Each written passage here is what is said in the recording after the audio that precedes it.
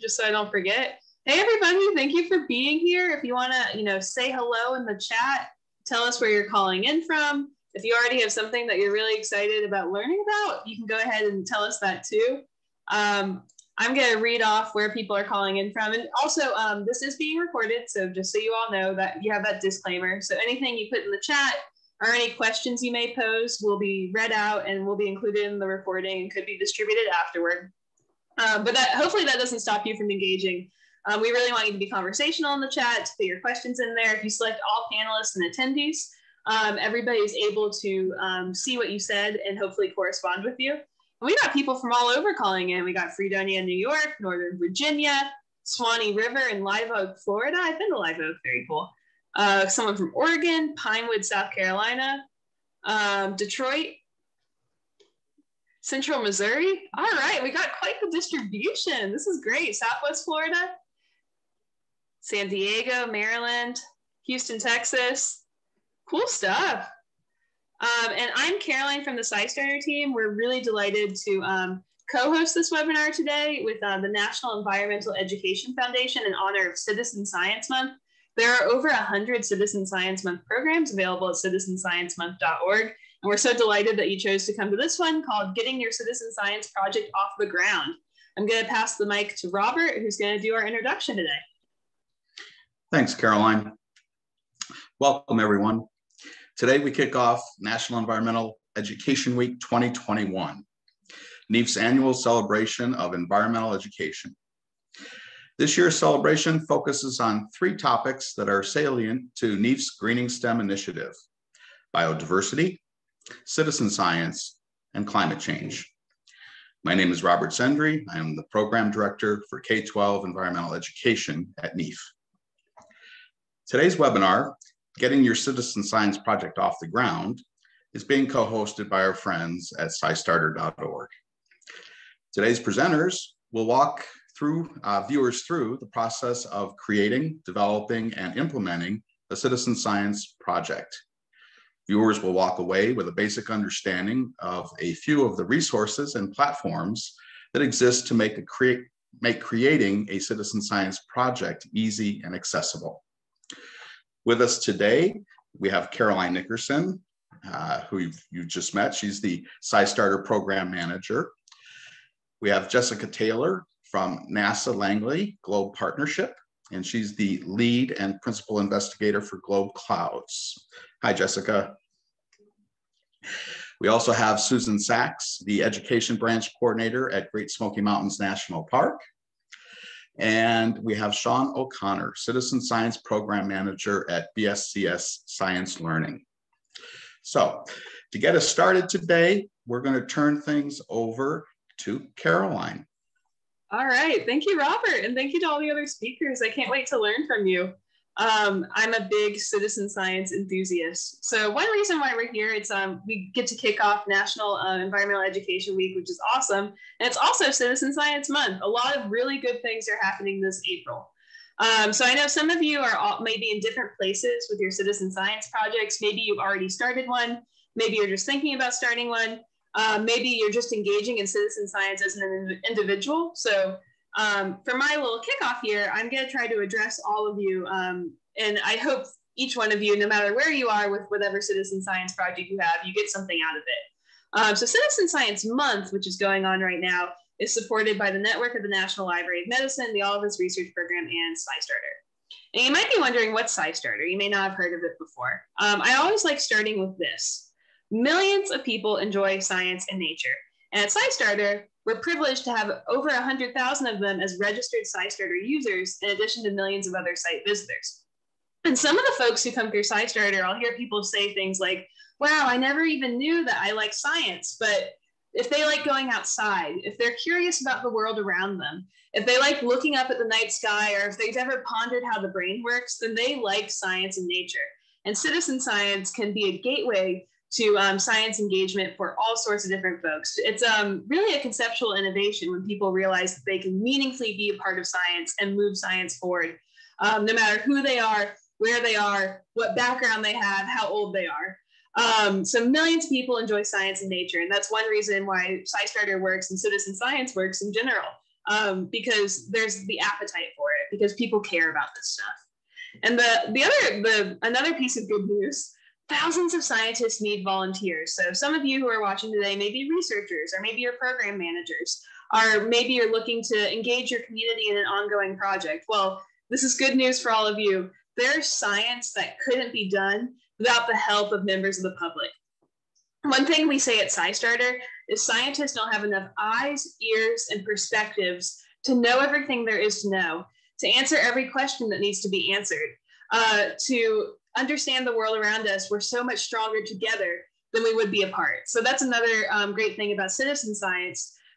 People just like you and me can analyze data or collect data, information, for an ongoing research project to help them find patterns, to help them garner some sort of data-informed understanding to answer a particular question about the world. But sometimes they can't find each other. These people who are so passionate and want to make a difference can't find the researchers that need their help. That's where SciStarter comes in. We connect them. We connect you to the real science you can do. And if you're a researcher or a program manager, we connect you to the volunteer communities you need to make a difference, so you can collaborate with them to make the world a better place and to do some real science.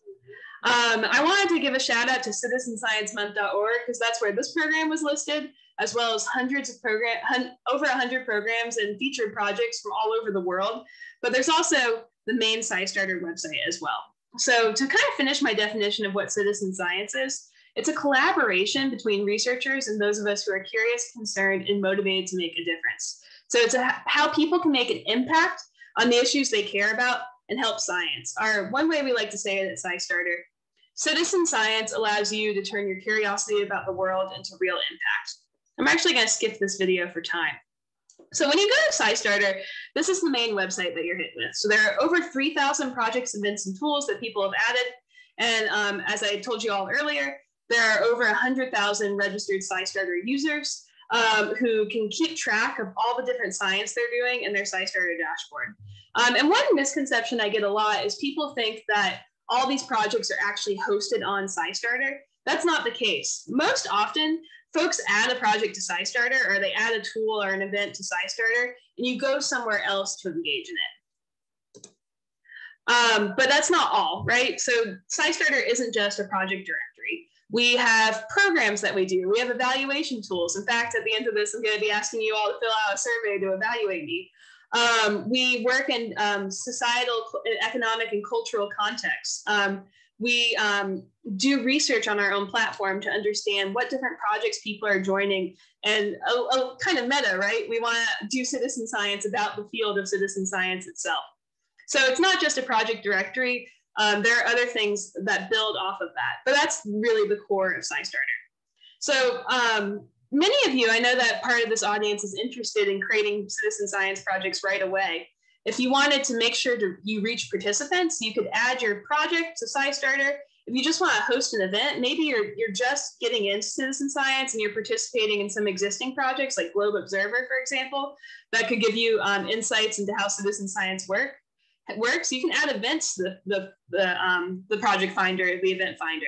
I've seen events come in from all sorts of different places. There's a faith community in Chicago, a mosque, that they picked a featured citizen science project from Zooniverse, and they all just got together on Zoom and they did the project together. And they added that event to SciStarter. So you don't have to be running a project to, organize a citizen science program and event. You could, get an already existing project or platform and plan your event around that. Or you might add a tool. And a tool doesn't have to be a physical thing, though a lot of people will, add tools people can build, borrow, or buy to our tools database. But sometimes it's more of like a data analysis tool that you can add to SciStarter for folks to discover. So I think the utility for you all is that, as individuals, you can make accounts and discover projects and keep track of them. But as program managers and researchers, you can reach volunteer communities through SciStarter. So that's the project finder I mentioned. When you're adding your project, try to put different fields in there. I know a lot of educators use SciStarter. So if you're making classroom materials for your project, make sure you note that when you add it. So educators, teachers from all over the world can self-select into that. you can be hyper focused. You can say my project is just for this particular location, this latitude and longitude, this stream. Or you could be really broad. Maybe you have a global project where you're asking people from all over the world to monitor plastic pollution. Whether you're hyper local or you're global, you could add your project to SciStarter, and you can add different tags to help the right people find your project. So they can turn their curiosity into impact, and you're reaching the volunteers who can help you. So this is what it looks like when a participant has a dashboard. This is my dashboard. You might be wondering, wow, I've joined a lot of projects. Yes, I have participated in 81 projects. And I've contributed 442 times to affiliate projects. And this might not be as relevant for you all as at the start, but as your project gets more established, or if you want SciStarter to move it into some of our special curated volunteer programs, like with the Verizon Corporation or with the Girl Scouts, you can use our affiliate tools. They're free. They're supported by the NSF for us to create that program, and it just tracks everything in the back end. So every time I contribute to a SciStarter affiliate project, I'll use the example of I See Change. Every time I post an observation about climate change to the I See Change project, I see the number and frequency of my contributions in my SciStarter dashboard. And if you all are interested in the affiliate program, I can get more into that. We also have a project leader dashboard. This will probably be the most relevant for you all. I think of this, the most useful tool in the project leader dashboard, of course, you can message people who have joined your project on SciStarter and give them different calls to action. And you can also reach new folks by using our people finder. So you can just select an area on the map and you can message all the folks in that area. So I've selected for New York City here, and there are 4,103 SciStarter users in New York. And I'll in the greater New York area, I'll periodically message them and say, hey, you know, New York Botanical Garden is doing a citizen science program where people are digitizing collections. Make sure you come by. So that's a useful tool for you as well. And the volunteer manager, I mentioned that you can message folks. And I know I'm almost out of time, so I wanted to talk about because I know that this audience is really interested in understanding why things work and how things work and all that good stuff. We're thoughtful about that at SciStarter as well. And through our partnerships with North Carolina State University, Arizona State University, and others, we're trying to understand the landscape of projects and what motivates people to stay or change projects. And we found some really interesting things. Most people tend to do 3 projects on average when they have a SciStarter account. And it's really unpredictable, like what they'll end up joining. It's not, you may think, oh, you know, this person did cocoa raws. They must love monitoring rain. I bet you they do another water-based project. One thing the NC State folks found is people who do cocoa raws also tend to do the stall catchers project, where they're accelerating Alzheimer's research. So there are all sorts of different patterns of participation to ponder. And that's one benefit of the affiliate tools. And we really believe in the idea of growing by connecting. So by adding your project to SciStarter and becoming part of this ecosystem and this community, your participants will probably do your project, but they also might discover other projects and just become part of a world of volunteer work that lifts all of us up and helps all of us grow. And I wanted to include a testimonial from Pietro Michelucci. He's found almost all of his participants, the majority, they originate from SciStarter. And that's because, you know, we do promotion, we have our Discover Magazine blog, and we do what we can to spread the word, but also just people in that project finder digging around and investigating. So as a reminder, it is Citizen Science Month. We do have special programs surrounding that, special resources, especially for libraries, and all sorts of different featured projects. And you can participate as a researcher, as a community leader, or as an individual. By the end of the day, we just want you to do citizen science. We're here to help at SciStarter. And even though I'm doing a big push for April right now, it's really Citizen Science Year. It's not just Citizen Science Month. We do it every single day of the year. So we'd love to be a resource to you and help you. Thank you so much. And now I'm going to pass the mic to our next presenter and back to Robert to introduce them. Thanks, Caroline. Perhaps you mentioned something and folks have follow-up questions.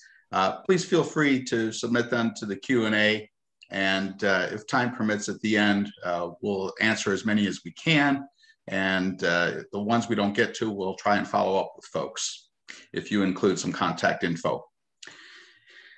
All right. So if you're looking for existing science citizen projects, SciStarter is a great place to start.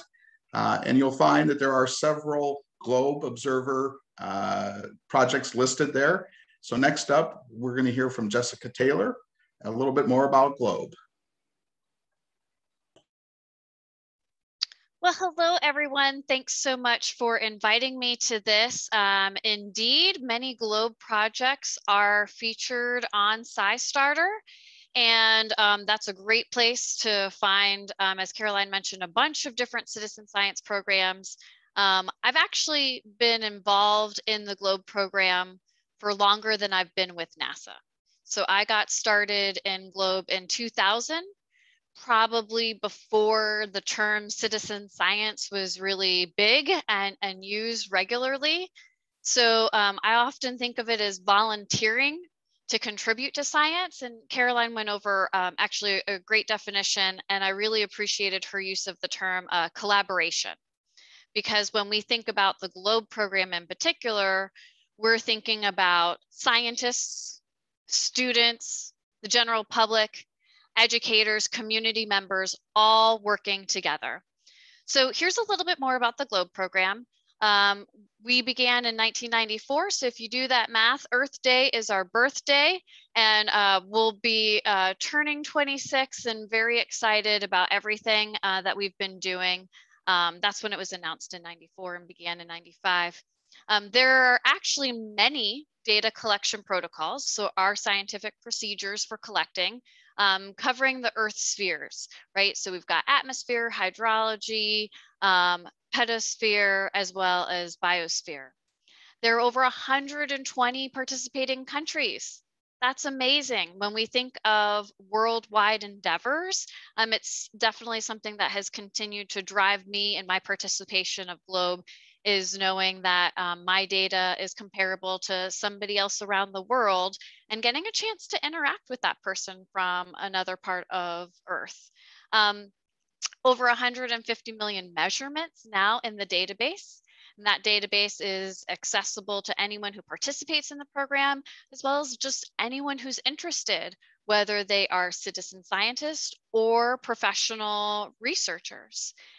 GLOBE itself did start with its basis in K-12 education, and only recently expanded to communities and the general public. So in 2016, we released an app called GLOBE Observer, where we hand selected some of these protocols to open it up for communities at large to participate in. I did add a few logos on the bottom because I think it's important to note that while NASA is the main sponsoring agency, but we receive a lot of federal agency support. So it's also supported by NOAA, National Science Foundation, and the Department of State, and it's implemented at University Corporation for Atmospheric Research in Boulder, Colorado. So I'm going to focus today on the 4 tools in the GLOBE Observer app that you can use right now to start engaging in citizen science. And those are clouds, mosquito habitat mapper, land cover, and tree height. So Robert mentioned I actually lead the GLOBE Clouds team. So I might be a little biased in my review because I lead this team. And I've been, as I said, I've been making cloud observations, being a part of GLOBE since 2000. My major professor at Florida State was the PI for the GLOBE Clouds protocol way back when. And so it fills my heart that I'm able to continue participating in GLOBE in this way. So how you do this in the app? Well, the app itself is pretty awesome because it, if you turn on notifications and you turn on location services, we can geolocate you, and you can automatically have your latitude and longitude identified. In the image on the left, there's an orange button that says check satellite flyovers. This is where you can really get the NASA connection part of it. So my team helps curate this, this database, and you're basically calling our code. You put your latitude and longitude is automatically recognized in the phone, and we'll tell you when some of our polar orbiting satellites, the ones that are going like this, are overhead, that also have instruments on them that measure clouds. So your observations can be matched to NASA satellite observations. And so we can also notify you when a satellite is overhead. And what's pretty exciting is about 3 years ago, we added a lot more capabilities to do geostationary satellites, the satellites that sit right in one spot and kind of go with Earth. And so that means basically any time of day, anywhere on the globe, you can go outside and receive a satellite matched back to us. And we don't necessarily think that your observations are always going to be with the satellite sees, because you've got a totally different perspective. That's why it's valuable. You're on the ground looking up, and the satellites in space looking down. These two perspectives combined actually help us get a better understanding of what's going on. So the next one that I want to mention is Mosquito Habitat Mapper. So at least right now, I know I'm feeling as though I need to go outside my house and start cleaning everything up and making sure I don't have any containers that can be contributing to any mosquito habitat whatsoever. And so through the app, it'll step you through, just like for all of these tools, how to identify the habitat, count it, and you can go a step further if you so desire. You can also identify the larvae itself. There's a pretty cheap microscope that you can add to your phone to help you do that. The next one is land cover. So land cover, just what it sounds like. You are taking pictures. You were able to take pictures in clouds, looking up. Now we're having you take pictures just slightly lower and looking at the landscape itself. And landscape might be ground, trees. It could also be water habitat as well. And so we want you to take photos, and in the tool itself, there's the opportunity to compare the images that you took to what the satellite sees overhead. And you can tell NASA directly if you see any differences in that satellite image compared to your observations on the ground. Again, you have different perspectives and you're using different instruments. Satellite is certainly using different types of instruments, and you're using your eyes and your knowledge of the environment to help you identify your land cover. And last but certainly not least is tree height. This is really fun because it takes your phone and turns it into a clinometer, so you can measure how tall the trees are. And this is probably one of the most fun ones I think there is to do, because it's also fun to get a chance to really think about the trees around you. And you can participate in counting the trees, doing the tree height, and you can go even further if you so desire and do some more of the biometry protocols. So I mentioned trees, and I would suggest if you have not yet participated in GLOBE and are curious about it, please join our Trees Challenge, or Community Tree Challenge, which is going on right now through May 15th. And we have a number of resources that we've put together to help communities do this activity together. So if it's safe for you to go outside and make observations, please make observations. If it's not safe for you to go outside, we also have a number of different resources on here, including videos, at-home activities, that you can learn about trees, and all sorts of different engagements and opportunities to learn more about what NASA is doing to better understand trees, biology, and even specifically tree height through some of our satellites. Now, I know many of you are educators, and so I wanted to point out a couple of the educator resources.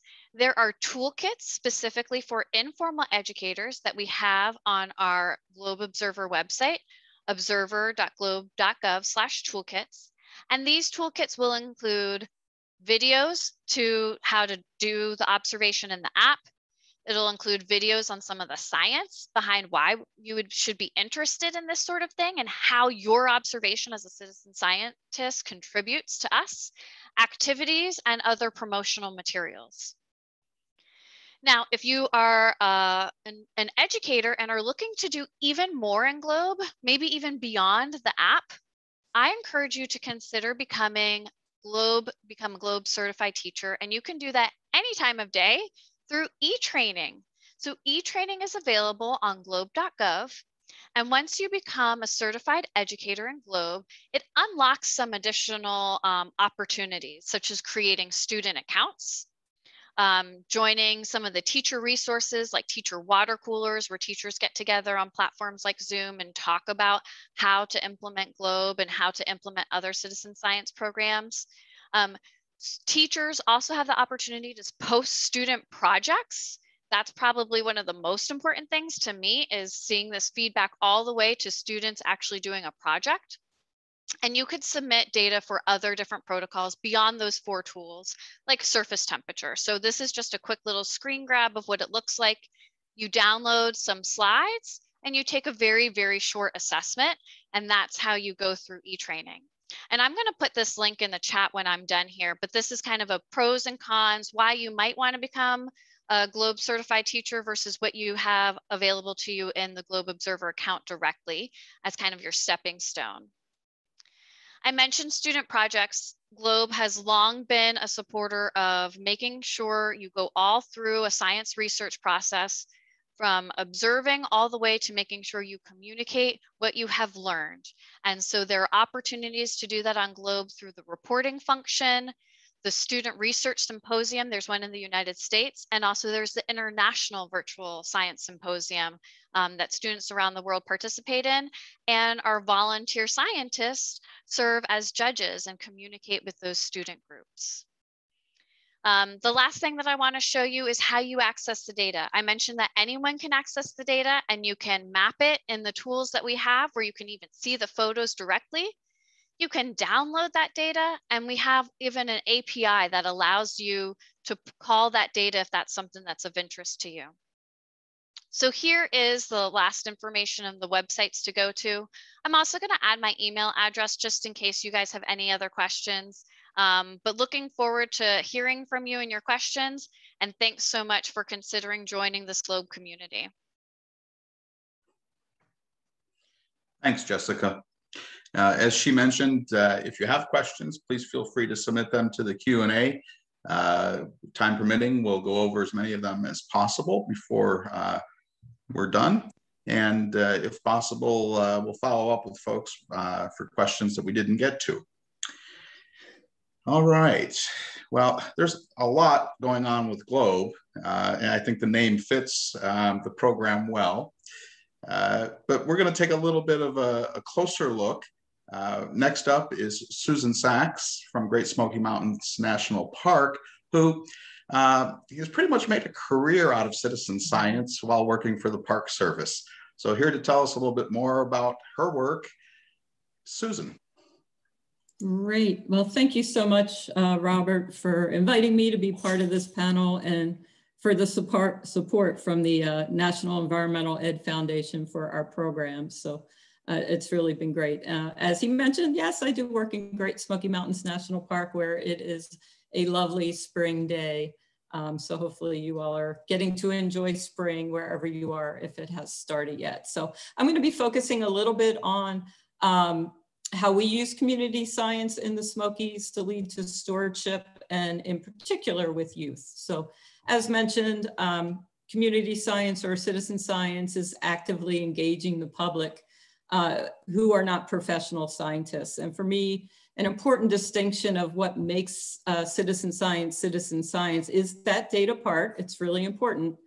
But even more important is that there's an education component, and that education component could be for youth or it could be for adults.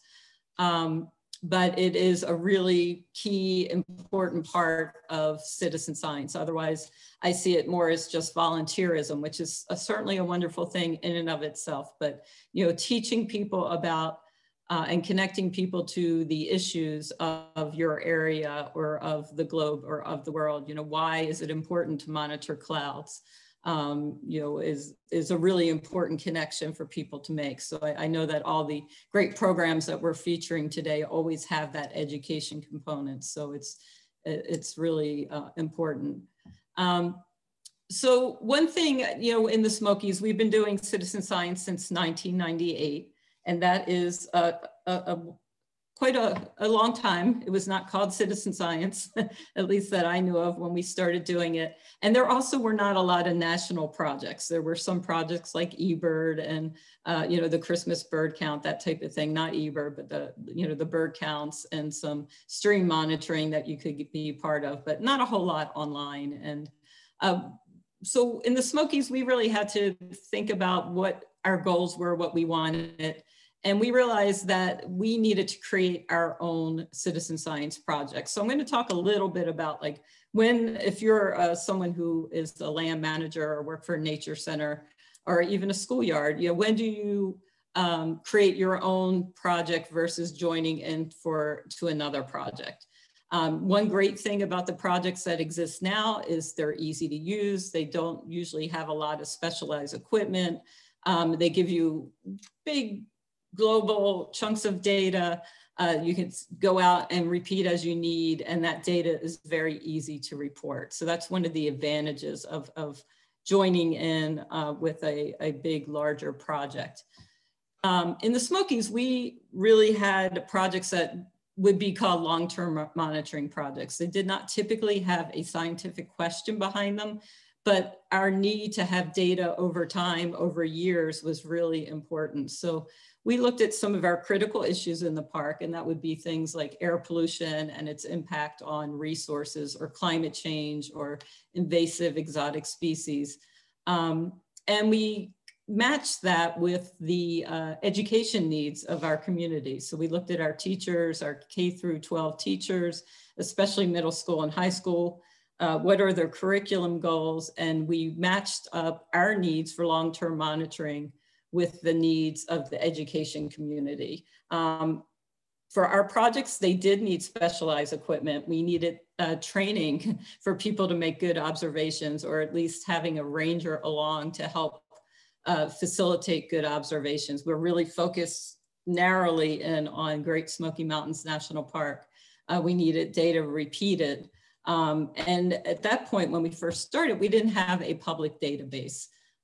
So we were really just not really thinking about having our citizen science projects being part of what somebody who was in New York could do, for instance. We were focused just on the schools around our park. But we did transition, and I guess I'll get to that in just a second. So just very quickly, I'm going to go ahead to save time and just click through all these. And it's just a decision tree on when do you create your own original project versus joining in with an established project. And really what it comes down to are how specific are your research goals. And if you really want it to be strongly curriculum based for a particular age group, sixth graders, for instance, then maybe, you want to develop your own thing. And then control of sustainability. What I mean by that is we had a project where we were partnering with a group out of Kansas to do our lichen monitoring, and they were hosting our data online. And then they lost their funding and they went away, and I had no idea, and we lost about 6 years worth of data. So that was not fun. So we wanted to now have control of our sustainability. And that's when we joined up with Hands on the Land, which is actually an organization. It's a collaborative, a consortium of federal land agencies. And we have a website, and right now NEEF, Robert's organization, is the host of that. So our databases that we have now exist on Hands on the Land. We are about to move them onto FieldScope, which is the next presentation. So you're going to learn a little bit about the new host of our online databases from Sean in the next presentation. So here are some of the projects that we have hosted on Hands on the Land and soon to be hosted on FieldScope. And some of these are set up so you could do these, have your own database for your particular site. So whether you're a schoolyard or whether you are a park or a nature center, you could do these same studies, because we put all of our materials, our data sheets, the instruction manuals are all online. So it's different citizen science because we're not looking at your data, you are looking at your data. It's just an opportunity for a teacher or an educator to track their data over time to replicate the same long-term monitoring, looking for change over time that we do in the Smokies. So here, as I mentioned, that we have some of our materials. All of our materials were co-created with teachers and researchers. So when we create a new data sheet, I bring in a scientist or two. I bring in the grade level we're targeting, middle school, high school teachers, and our park educators. And we develop the data sheet so it can be used easily by students. So on the left, you see a data sheet. On the right, you see a terrestrial invertebrate order guide. And for me, one thing to point out on that data sheet, the most important data on that data sheet is not necessarily the critters that you see. It's things like percent of soil moisture, the soil pH, the soil temperature, the air temperature, and most importantly, today's date. Because if we don't know when the data was collected, it can't be long-term monitoring. It's not comparing change over time. But really what's important to us are what are conditions like on the ground when we're finding whatever we find. Are we finding a lot of snails? Is it really dry? Is it really wet? That type of information. So we have been doing these studies now since most of them started in 2003. So we have this really nice, robust database. What we have found is we have lost some species. We lost a tree called the eastern hemlock in some of the plots where we're doing this study. We now have more extreme drought. We have more extreme wet years, and we can really look at that change over time. So it's become really interesting data for the park to have this. Just real briefly, because I know I'm going to run out of time shortly, just wanted to show some of the community science that we do in the Smokies that we call crowdsourcing. And that's if you're coming to the park, we want you to help us collect data. And I do believe that these are on SciStarter. The Snap It and Map It, where we have 30 species that we need more data points for. They're typically easy to identify, not easily confused with other species. And once we have 30 different location points in the park, we can do a better job of mapping that using our predictive GIS maps.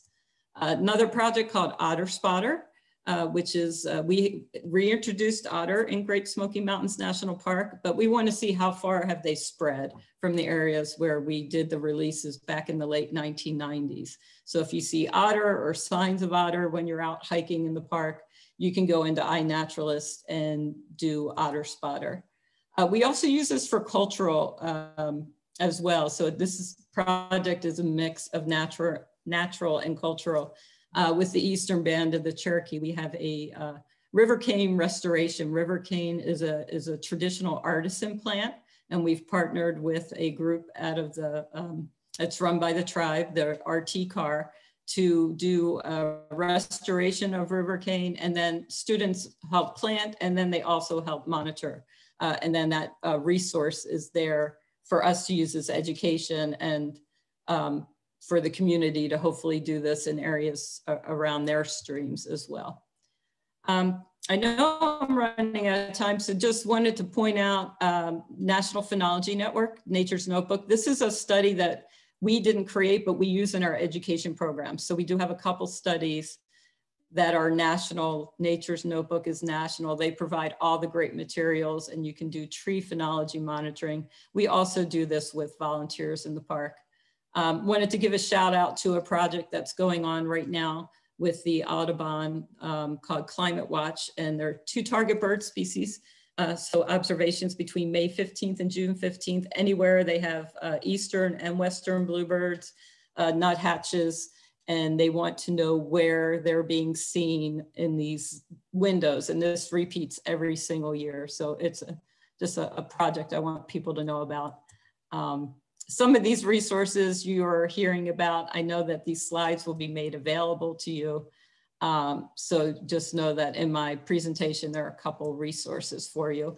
And then at the end, there will be time for questions and this beautiful photograph from a morning sunrise in the Smokies. So I hope you all have a great day. Thanks, Susan. I really liked how you pointed out that some of these projects can involve more than just science. And that's part of what is the greening STEM model at NEEF, is bringing together different aspects of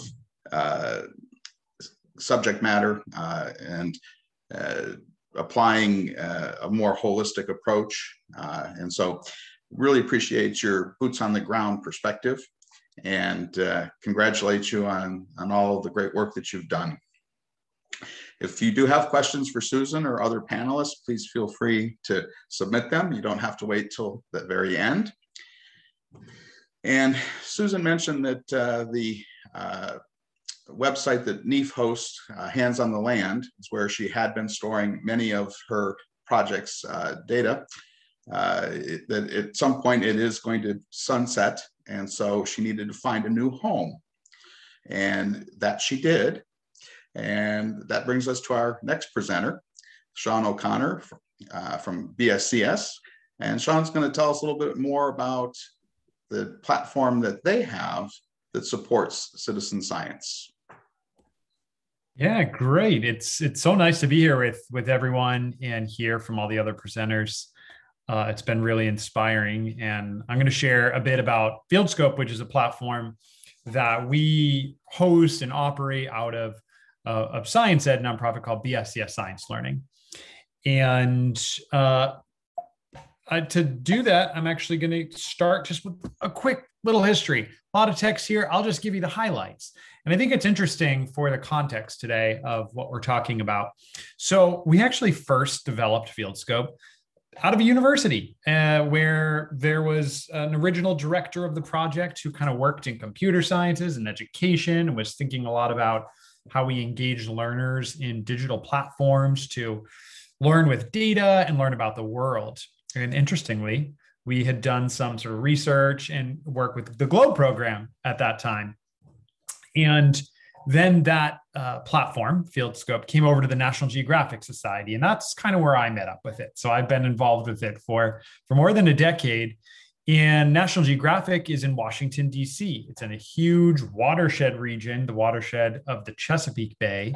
And at that time, the health of the bay was really quite terrible. And there was a lot of partners across that watershed region who came together and wanted a better platform where classrooms and nature centers could all contribute water quality data. And so we sort of shaped the early tool around water quality studies there. And then we were sitting on this tool and we said, gee, we're pretty happy with this. And we think that we could extend it in a way that would allow other citizen science programs to easily come on board with it and launch their own project where you have data entry tools and tools for allowing participants in a project to engage with data and study it in maps and graphs. And we got some funding from the National Science Foundation to do just that. And about 2016, the tool left Nat Geo and it came over to BSCS Science Learning. And last year was a big milestone year for FieldScope because we launched a brand new version of it that's mobile friendly and modernized and secure. And you know, we took that first decade of learning about what works well about the tool and what doesn't, and we were able to improve and enhance it. So that's what we launched last year. And today I just want to kind of go through 3 ways that you might engage with FieldScope. One is just joining a project that is already hosted on FieldScope. And then the second one, kind of the heart of this webinar, is about how to launch your own project. And then I'm going to tell you about some resources where you can get students learning with data generated through citizen science projects on FieldScope. So around joining, this is really just a selection of some of the projects that use FieldScope to sort of power their citizen science. And like we heard, we're so excited that we're going to get to kind of collaborate with Great Smokies on bringing some of their long-term monitoring citizen science into FieldScope. For your purposes today, I just wanted to highlight 3 that are really either national or international programs. Because the thing with FieldScope is sometimes you can use the tool to launch a really localized study, or you can use the tool as part of a big, worldwide study.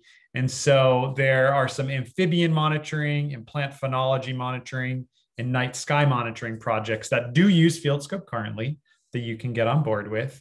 And then there are also a couple sort of regional wide water quality projects that might be interesting to you too. The Chesapeake Bay watershed and the Great Lakes watershed are massive regions of the United States. So there's a good chance that at least part of the group here today falls into either one of those watersheds. So those may be interesting to you as well. So then let's talk about launching a project. And Susan, I'm so glad you had that slide with sort of the decision tree of when do you join an existing project? When do you launch a new one? I love that. And I want to see that from you if you don't mind sharing, because I think it's a great frame to help people think about, do you really want to host and launch your own project on FieldScope? You might. There's a good reason to. Or is there something that is already out there in the world that you want to participate in? And I just wanted to call out SciStarter as, I mean, really it's the place to go and find what citizen science projects are out there to get started with. But if you find yourself with sort of a unique study in your community, in your region, and you do want to launch a project, FieldScope is designed for that. And so this just kind of shows you a quick schematic of what it looks like to launch a project in FieldScope. We try to make the process really simple for folks. Ultimately, you use some spreadsheet templates to kind of define what fields you want people to enter data for. Are they numeric? Do you want people to select from lists? Do you want people to upload media as part of it? And you get to define your data form using a simple spreadsheet. And then we are funded and supported to build that project for you. So it's pretty neat. If you are interested, please reach out to me and my team behind FieldScope. And then I just wanted to highlight learning with citizen science data. There's all these great projects out in the world that have generated so many contributions from the public. And we have, a number of big projects on FieldScope. And of course, when you think about data in citizen science, see this on the left side says collecting and contributing data. That's maybe where you think of, right? I want to get my students outside, collecting tree height data, whatever else. But there's all these different ways of working with data, which can really add to someone's learning beyond just the collecting part through analyzing, visualizing, etc. And what a cool thing to be able to see your data and the personal contribution you've made in the context of a larger data set. That is Globe at Night data that is visualized on FieldScope in that screenshot there. So we actually have a set of 12 lessons online that are designed for middle and high school students that are all about having an experience of science inquiry with data generated through these projects. They all include an option to participate in the collecting, but they're really centered on, okay, we're in the classroom. We're actually going to have this science experience working with data, which, we created these because we found there's sort of a dearth of that and good resources available for working with authentic, real, live data sets. So that's what that set of resources is about. And from here, I just want to take you through a few slides of what the FieldScope tool looks like so you can get a better sense of, if you are thinking about launching a project, what that means and what that looks like. So this on screen here is just a little screenshot of a FieldScope project page, which is a very localized study. This is a community science project in partnership with Coastal Fish Pond in Hawaii and the schools in that area, where students go out and they monitor the water quality and they work on stewardship projects, removing invasives. And then they actually use this FieldScope project to report on their data. And here just kind of shows you, I'm going to take you through what their data entry form looks like. Because if you wanted to launch a project on FieldScope, you'd actually define what you would want your data entry form to look like. So on any FieldScope project, typically you go in and you add your location. Maybe it's a new location where you click add station and you use the map and set your new lat and long. Or maybe there's an existing one because you're going back to monitor at a site where you've monitored before. Then you go through and you add, your date. Like Susan said, you got to add the date so we know when that data is coming from. And then whatever else is defined by the project. So in this case, they're having people collect data on time, on the depth of the observation, on some of these water quality parameters that they use. They mostly use Pasco water sensors for. And then they also have people upload media of what their study site looks like through photos. The data entry forms are mobile friendly. This is a project that uses FieldScope, which is all about recreational divers off the coast of California doing reportings on sharks that they photograph. So it's a really niche audience, but I just wanted to show you how in any project you can explore data on a map, in tables. Data is always downloadable. If data has media associated with it, you can kind of blow that up and explore it. Kind of hearkening to Jessica's presentation, this is a map of land cover data. So you can imagine when you're studying water quality, it makes it all the richer to be able to understand what the land use is around that study site. So that's something I would say pretty special about FieldScope is we allow projects to pull in these GIS map layers so that you can add important context to data. So this is land cover data that is created from satellites, as we were talking about earlier. You can filter data. So FrogWatch is an amphibian monitoring project that's huge. There's over 150,000 observations from folks. And so this is just showing a part of the tool where anyone using it can say, hey, I don't want to look at all the frog data. I just want to look at green frogs. And, you know, here I've created a filter set for green frogs and another filter set for American toads. And then when you create these slices of data, you can choose different kinds of data displays to visualize it in. So all these tools are both in the hands of students and people participating, but also, you know, projects create their own data dashboards using these tools, which are usually a nice entryway for folks to get into the data. This is just another map. This is from the Chesapeake Water Quality Project showing salinity data. So the darker blues mean it's closer to ocean water. The pinks are it's closer to fresh water. So being able to, you know, find yourself in that data, whatever your salinity was, and understand the larger patterns with salinity in that area. And a bar graph that's showing my American toads and what month they were calling in versus my green frogs. So you can start to see the differences of when different kinds of amphibians were calling. FrogWatch, I didn't mention, is a listening protocol where you're reporting on frog calls. And whatever you create, if you're a student, a teacher, or the person behind the project, you can save it out as a data dashboard that is shareable with others. And here's just showing, you know, for me in FrogWatch, you know, my list of visualizations that I've created. On top, these are what the project has created. On the bottom are ones I've created. And yeah, later this year, we're continuing to evolve FieldScope. We actually mentioned in the Q&A something we're working on, these teacher facilitated accounts to facilitate students entering data without having to create their own logins. Lots of other fun things we're working on, like animating our data with change over time and maps. So a lot more fun stuff to come. And I just want to wish everyone a happy EE week, a happy Earth month, a happy SciStarter month. April really is a pretty fantastic month. And just our information on how to get in touch is up there. So thank you. Thanks, Sean. You know, I've been around long enough that I used to do this kind of work with my students, and we just used an Excel spreadsheet and then would generate some graphs. And so things have come a long way. But I think at the heart of some of this is the notion of what are the students going to get out of it, and how do you make sure that you have quality engagement? And we know that if the students believe that the work that they're doing has value, that they're contributing to something that's larger than themselves, this scientific research or trying to find the answer to a research question, that it really does make a difference. And so if anyone out there, any of our viewers today have questions, please feel free to ask them. I did have one submitted earlier by someone who registered, Julie Seymour. And Julie asks, what are the goals and major components of a quality citizen science project? So if you would all please share your thoughts on that.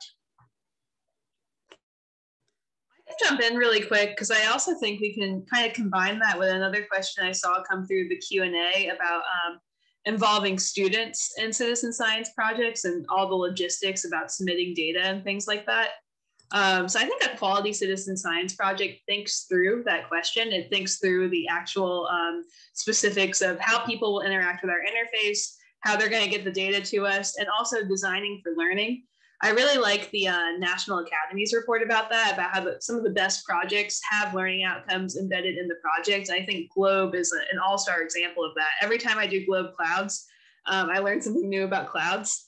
Not only, you know, how to identify them and what types of clouds are what, but also, you know, different things about how satellites work. So I think a good project designs for learning and also is thoughtful about their interface and how people submit data, and also thinks through, especially if they're engaging students, thinks through how all the different privacy concerns and how students can meaningfully engage. But what do you all think? What makes a good project?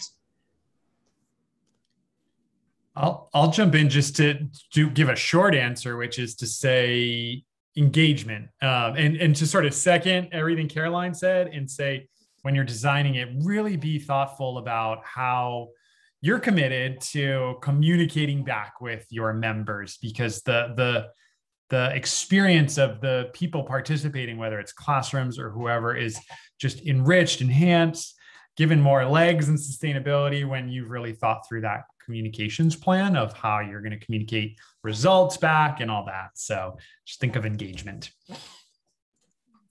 Yeah, and the only thing I would add is, echoing everything that was just said, is evaluation as well. How is it meeting the needs of your scientists? Is it meeting the needs of your audiences, whether that's teachers or youth, and all of everything else? Yeah, and I'll add, from the really student-centric position, GLOBE was a really important part of me becoming a scientist and myself identifying myself as a scientist, right? And growing that confidence in all of those skills and being able to see myself as a scientist. So in terms of implementing citizen science, particularly with students, I think that part is really important for students to be able to see themselves as scientists and see that those skills as a scientist are improving and that they're getting to practice those skills by doing the activity themselves. Great. Did we have any other questions come in? Are there any other questions for our panelists? I think I don't see any other specific questions per se, but I have a question, if you don't mind that being kind of our final question in our last 4 minutes, Robert. No, not at all. Great. So I know we have a lot of folks who are educators on the line, and I was wondering if you all could speak to educators who might also be designing their own citizen science projects. If you have any advice for them about how to work with existing platforms, just from like the educator's perspective, like someone actively working with learners.